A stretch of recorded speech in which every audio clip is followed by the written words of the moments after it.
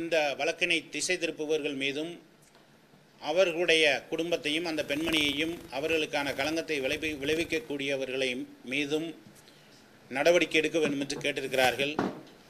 என்னை பொறுத்தளவில் இந்த வழக்கு, இந்த நிகழ்வு காவல்துறைக்கு வரப்பட்ட தேதியிலிருந்து காவல்துறை முறையாக முழுமையாக விசாரணை செய்து தொடர்புடையவர்களை கைது செய்திருக்கிறார்கள்.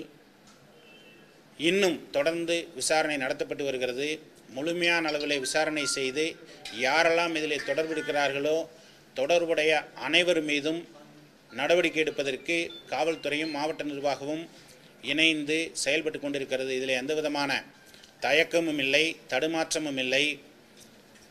பொதுமக்களுக்கு நான் தெரிவித்துக் கொள்வது, இந்த வழக்கில் 100 விழுக்காடு சரியான முறையில் நடவடிக்கை எடுக்கப்படும், விசாரணை செய்யப்படும். உரியவர்கள் மீது எந்த தயவுதாட்சண்யமின்றி நடவடிக்கை எடுக்கப்படும். அந்த நடவடிக்கையின் உறுதியாகத்தான் இன்றைக்கு குண்டர் தடுப்பு சட்டத்தின் கீழே நடவடிக்கை மேற்கொள்ளப்பட்டிருக்கிறது என்பதை தெரிவித்துக் கொள்கிறேன். உண்மை செய்திகளை உங்கள் கண்முன் கொண்டு வரும் காவிரி நியூஸின் யூடியூப் சேனலை சப்ஸ்கிரைப் செய்யுங்கள். நொடிக்கு நொடி நாட்டு நடப்புகளை தெரிந்து கொள்ள Kaveri news.tv, Facebook, Instagram, Twitter போன்ற சமூக வலைதள பக்கங்களோடு எப்போதும் இணைந்திருங்கள்.